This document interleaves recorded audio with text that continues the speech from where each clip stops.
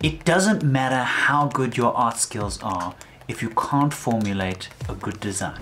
When it comes to customizing sneakers, it is imperative that you have a solid plan laid out for exactly what you're hoping to accomplish. Otherwise, you'll run into all sorts of problems down the line. You could do this by sketching out a plan on a piece of paper, but what I like to do is create a digital design and pitch this to the client with my prospective price to show them what they're really paying for. So in this video, I'm going to walk you through my creative design process and how I do things to come up with excellent designs that can easily be followed throughout the entirety of my project. In short, this is how I create my mockups. But before we get started, we need a project. Going to visit my friend Hillary. Hey Hillary. Oh, hey. Hey. So you know I customize shoes, right? Yes. So if you could have any pair of custom shoes, what would you get? What do you mean? You already customized my shoes. What? Me? Oh, do you have them with you? Yeah. Oh wow, those are so cool. Come, let's go film my friend Cheryl. Hey, this is my friend Cheryl. Hey Cheryl. So you know that I customize sneakers, right? Yeah. If you wanted to get any pair of custom sneakers done, what would you do? My favorite cartoon is Adventure Time. Oh, Adventure Time. Yeah. Do you have any favorite characters? Bimo is my favorite. Bimo. Oh, Jack and Finn together, definitely. Lady Rainicorn. What about Lumpy Space Princess? She's always awesome. She's always awesome. Okay, this might seem super obvious, but the first thing I like to do is create a folder with the title of the project that I use to dump absolutely anything and everything that I'm going to be using on this project in this folder. That means going onto Google and finding image results that are suitable to use as references. I will just take these images and pop them into my folder.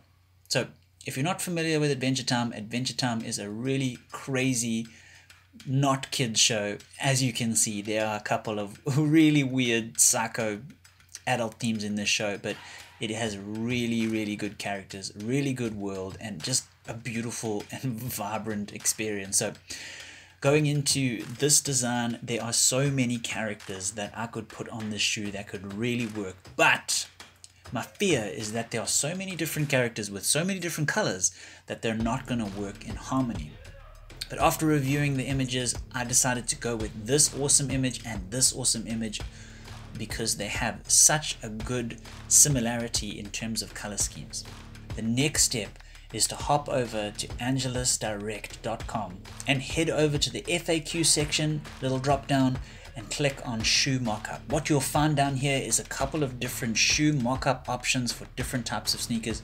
We're going to click on the Air Force One, and you will have this really cool template that you could use to conveniently create shoe mockups. Why it's so cool is that every single one of these layers can be used to select an individual portion of the shoe. If I hold down the control key on my keyboard and then select the little window here on heel portion, you'll notice that it selects little marching ants appear around the heel portion. Then I can take my brush and it'll only apply the effect inside that area. I can go ahead and I can select a different color for the middle portion. The same can be said for the remainder of the shoe. This is just so much quicker than manually selecting each of those areas as you go. So next step is I'm going to click and drag and drop the main image that I want to put on this shoe into this project. And as you can see, it is a little bit too big for the shoe. Because it's above the shoe, I have no idea what the right sizing is for the correct placement. So what I'm going to do is I'm going to head over to the right hand side here and I'm going to drop the opacity of this image so that I can see the shoe on the layer below, so that I can position it in a more effective place. And then once I'm happy with it, I can increase that opacity again and I'll have a full-on image in the right position, exactly where I want it to be. So what I want to do now is I want to remove all the areas of this image that are not where I want paint to be. So what I'm going to do is I'm going to select the heel tab, the middle portion, the upper, the swoosh, and the outer toe box. We want to go for the outer toe box. We want the toe box part to stay white. The second upper, which I call the laces tab. Everything that we want to have paint on it is now selected. So what we want to do is we want to exclude everything that is not in this selection. And we can do that by heading to select and saying inverse, or you could press Ctrl Shift and I. Then simply going to hit the delete tab.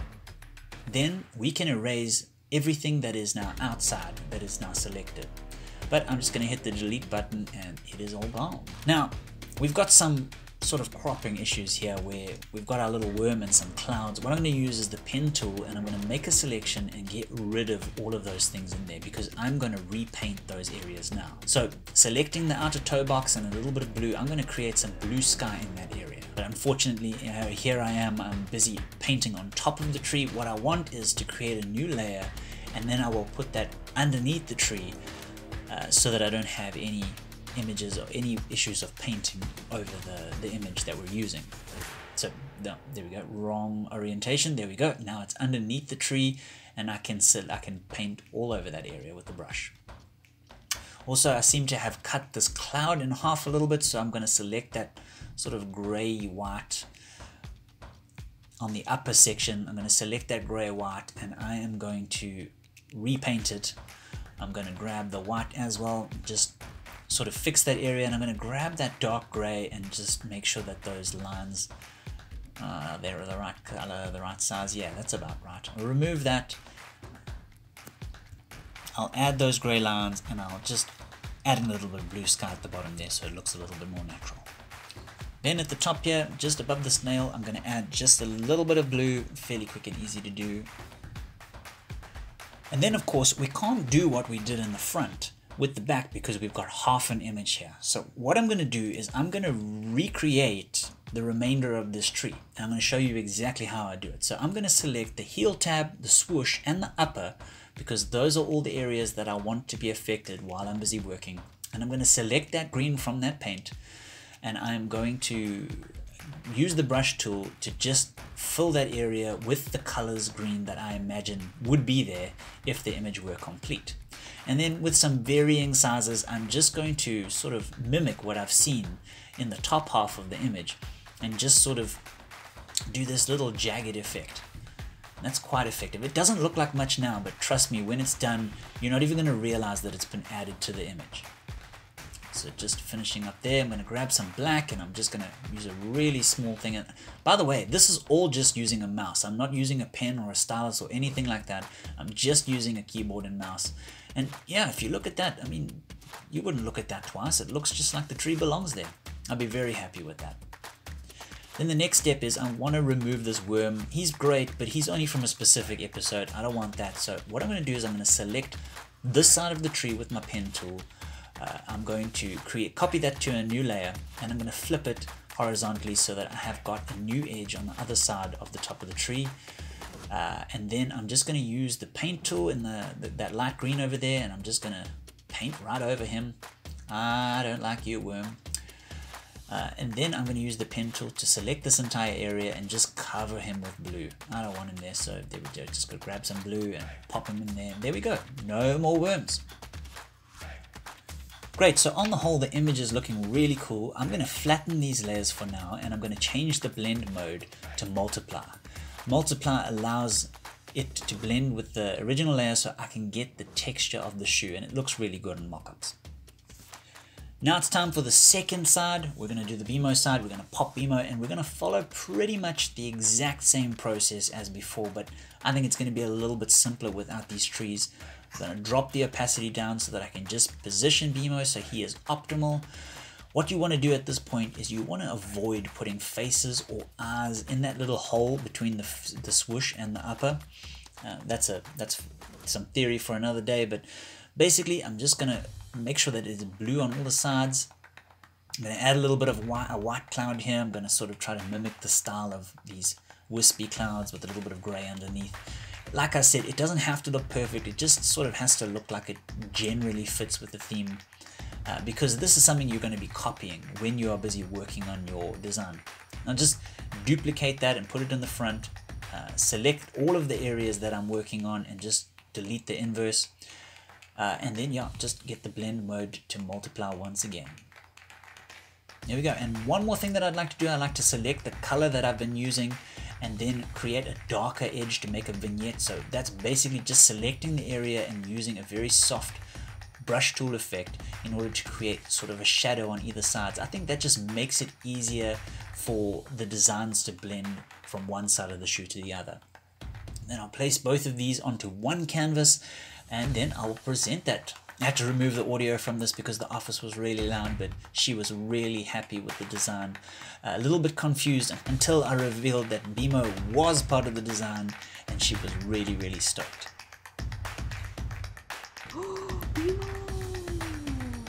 Now keep in mind that while doing a sketch on a piece of paper might be a lot quicker, well, I mean, a design like this probably took me round about an hour and a half to complete, which might be a lot of time if you're extremely pressed or in a very high pressure job. But I think that there's something quite professional, well-rounded and neat about creating a digital design.